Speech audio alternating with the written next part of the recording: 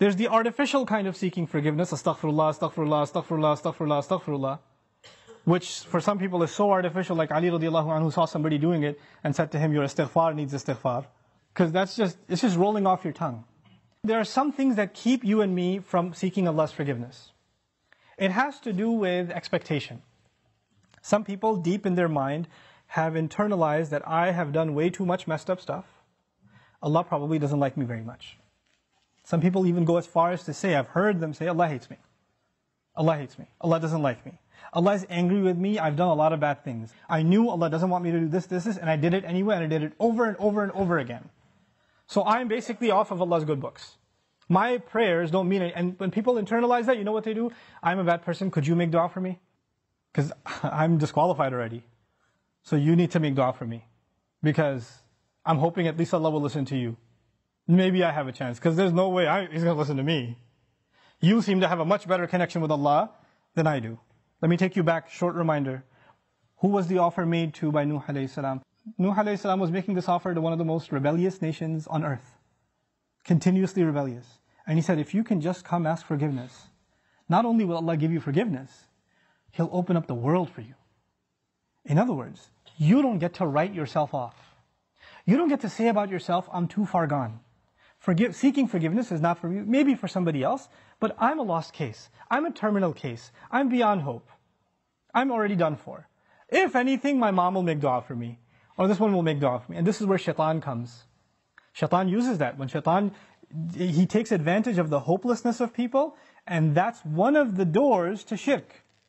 You know that? One of the doors to shirk. Why? Because then religions come, false religions come that say, you're too messed up, let Jesus forgive you.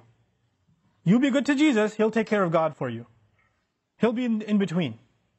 Or they'll place somebody else in between. This saint, go to his grave. Go ask him, be good to him, put some chocolate in front of his grave, and he'll ask Allah to take care of your problems. Because you're too messed up. You can't deal with Allah, He's too angry with you. He, however, was in Allah's good book, so you go through him. This is how shirk opens up. In other words, the essence of our direct connection with Allah, which is what Iman is, which is what Tawheed is, which is what La ilaha illallah is. The essence of it is you get to ask Allah directly for what you need. And I'm telling you, I'm reminding myself, the thing we need the most, because it will take care of all of our needs, is seeking forgiveness. Now, there's a seeking of forgiveness by the tongue, and there's a seeking of forgiveness by the heart. Human beings tend to be defensive. If I criticize you for something, hey, I saw you said that. Why did you say that? I didn't mean it like that. You don't understand what I was going through. Excuse me. You don't even understand the whole story.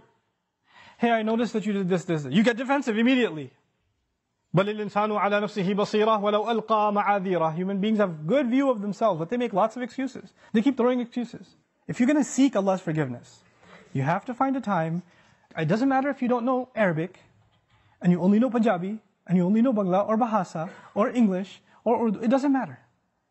You speak to Allah, and you genuinely admit to Him what you've done wrong, and don't make excuses. It's really hard to do that. Because even when you stand in the mirror, you lie to yourself. You tell yourself, I'm not that bad. I have reasons for what I did. I have justification. I've been through a lot. But when you're going to come in front of Allah, you have to forget about justifying. Because all of your justifications, He knows them already. He knows what you were going through. He knew it was a tough time. He knew that this was overwhelming you, that was overwhelming you. I was under a lot of stress, Ya Rab, that's why I drank. Don't give Him the reasons. He knows your reasons better than you do. You need to come to Him openly, without any filters, without any hesitation, with no guard, with no shame. You're embarrassed to even admit this to anyone until you completely, openly admit to Allah how messed up you've been and how you've messed up. Completely openly. And as you do it, let me tell you, as you start verbalizing those things, I would be hard-pressed to think tears are not going to roll down your eyes. It's impossible for a human being to open up so vulnerable before Allah, before anyone, and especially Allah, to open up so much and then not believe, not have tears roll down their eyes. Because it's a moment of weakness. To the world, you have to show yourself as strong and confident and you're just fine. Everybody sees you and thinks everything's okay. But the only one who gets to know nothing is okay, there's a lot of problems, is Allah. You have to open up to Him completely, and then you're going to be in a position to ask for forgiveness. Then you get to beg in sajda. Then it turns into something else. Then it's not just astaghfirullah, astaghfirullah, astaghfirullah. It's a real conversation with Allah. It's a real confession with Allah Azza wa Jal. That's a powerful, powerful thing. Try it for yourself.